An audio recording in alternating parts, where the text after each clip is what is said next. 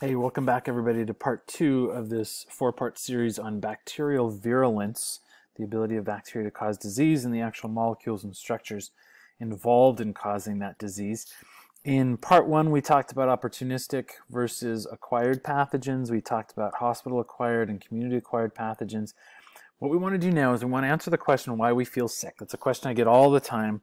Well, why do I actually feel sick? What causes the signs and the symptoms of an infection in my body? So we'll briefly touch on that. And then we're going to look at 3 categories that are all related of virulence factors. Adhesion factors that allow bacteria to adhere to tissue, spreading factors that allow them to invade more deeply, and digestive enzymes that allow them to feed on your tissues. So let's first ask this question or address this question, why do we feel sick? The actual feeling of being sick, and we all know what that feels like in various contexts, stems from a combination really of 2 different things. One is direct cellular damage.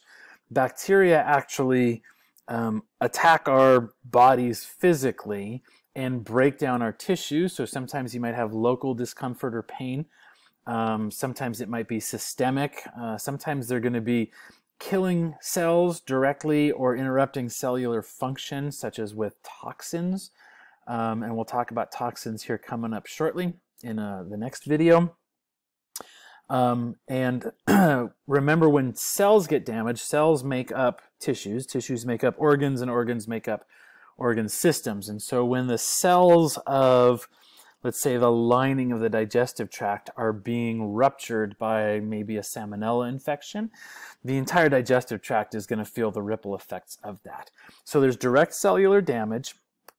And then there's also the immune response. A lot of what we feel with an infection, whether it's bacterial or viral or otherwise, is due to your immune system attempting to protect you. And we'll talk later in the semester. There's a later set of videos on the adaptive immune system and also the innate immune system.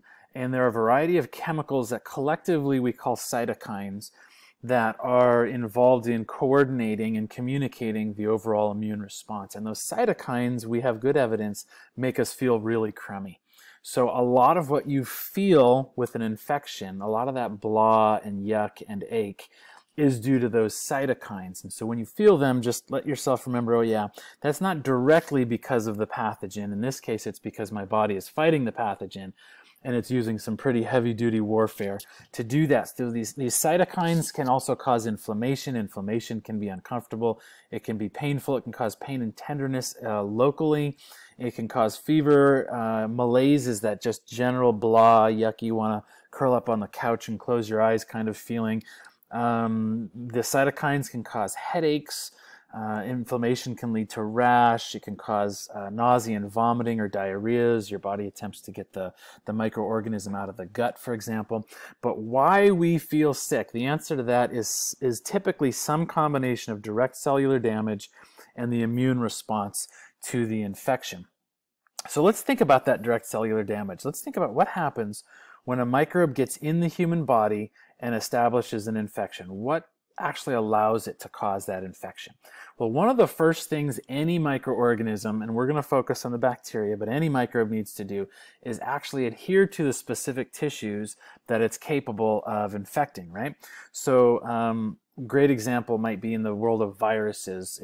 If you've got a hepatitis virus that has the ability to infect liver cells, if that hepatitis virus is on your skin, it's not likely to cause infection. It needs to actually physically interact with the tissue it's going to infect and attach to it. We sometimes call this specific adhesion, and that specific adhesion can be mediated by a variety of things we generically call adhesins, or molecules, structures, virulence factors that allow for adhesion. So some common adhesins might be fimbriae. We talked about those way earlier in the semester.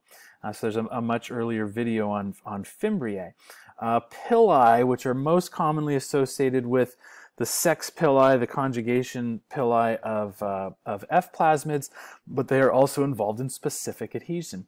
Turns out that flagella are often good adhesins. Many bacteria use their flagella to attach very specifically to a tissue. So these are cell surface appendages, mostly protein, sometimes polysaccharide, sometimes a glycoprotein, which is a combination of protein and polysaccharide. Another really important category to think about would be just simply proteins, very specific adhesion proteins on the surface of the pathogen. So an example would be Neisseria gonorrhoeae. Neisseria gonorrhoeae is one of the very few cocci that are gram-negative. So this is a gram-negative diplococcus like this. It has on its surface a protein called OPA. And OPA has a very high affinity for a molecule called CD66. And CD66 is a protein that is found in high abundance on the surface of human epithelial cells. And therefore, right, if these OPA proteins have a strong affinity for the CD66 proteins, then these Neisseria gonorrhoeae diplococci will have a very easy time attaching to specifically human epithelial cells.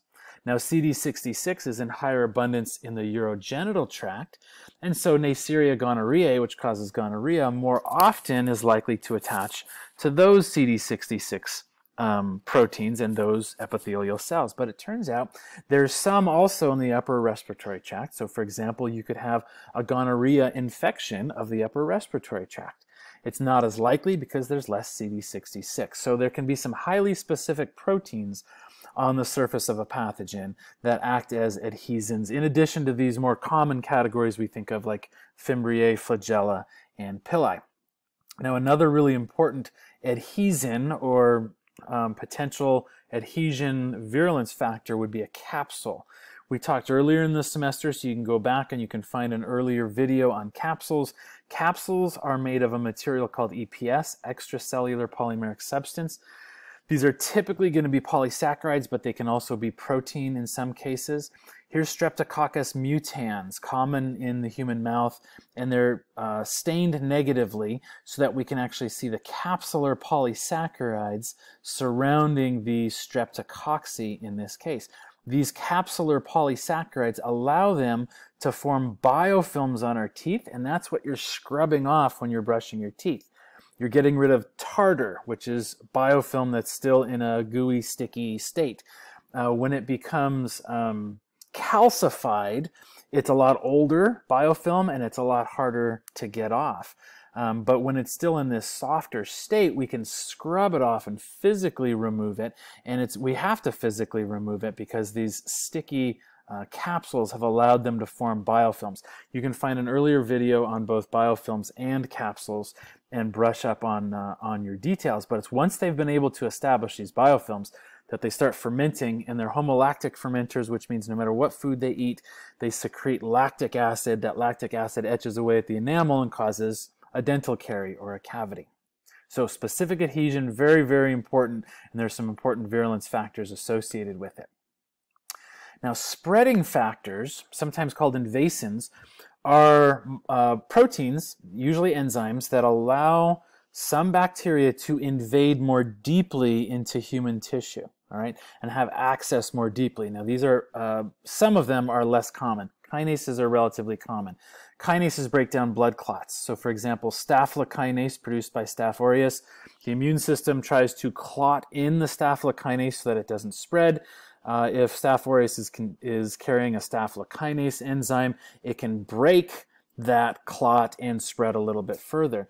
Streptokinases are very common with group A strep or Streptococcus pyogenes, and they allow group A strep to be more invasive.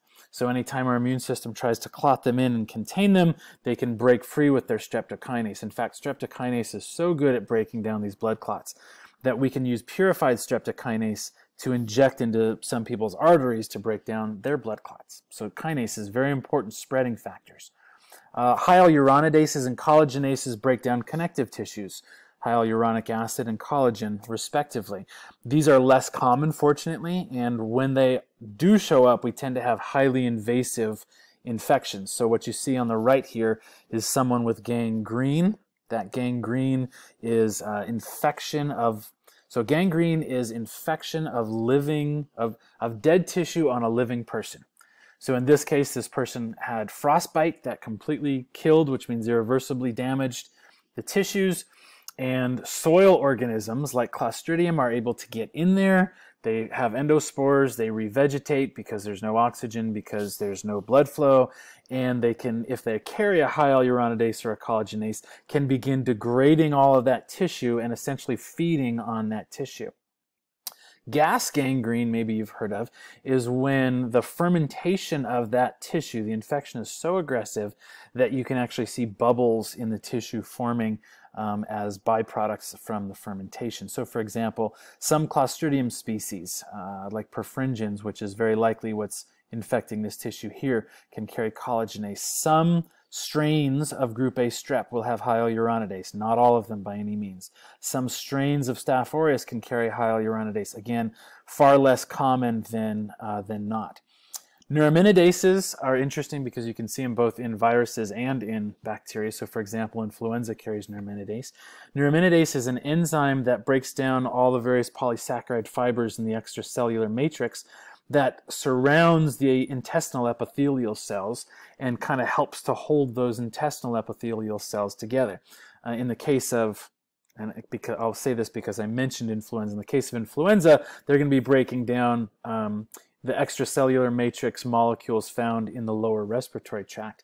In the case of Vibrio cholerae or Shigella dysenteriae, these two organisms cause severe dysentery, sometimes even deadly diarrhea, and it's largely due to the neuraminidase breaking down the actual epithelium of the intestinal tract using neuraminidase. So these are spreading factors. And then finally, you've got to keep in mind, from a bacterial perspective, they're not infecting you out of like spite or anger or hate or some weird anthropomorphized idea here. They're simply feeding on you, right? Which is bad enough. And one way for them to feed on you is to secrete enzymes that degrade your macromolecules, right? If you remember the four major macromolecules, nucleic acids, proteins, lipids, and carbohydrates, all great energy food sources for bacteria.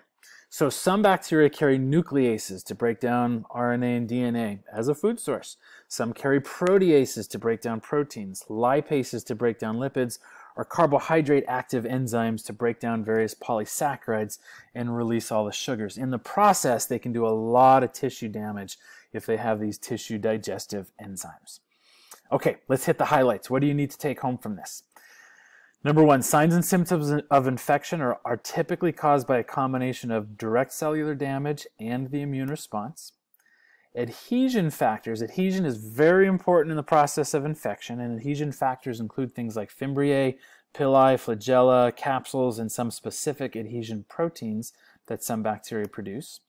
Spreading factors, or invasins, that allow bacteria to dig deeper into your tissues and feed more deeply on you, include kinases that break down blood clots, hyaluronidase and collagenase that break apart connective tissues, and neuraminidase that break apart the extracellular matrix, especially when it comes to bacteria, especially lining the intestinal tract. And then finally, tissue digestive enzymes include nucleases, proteases, lipases, and carbohydrate active enzymes.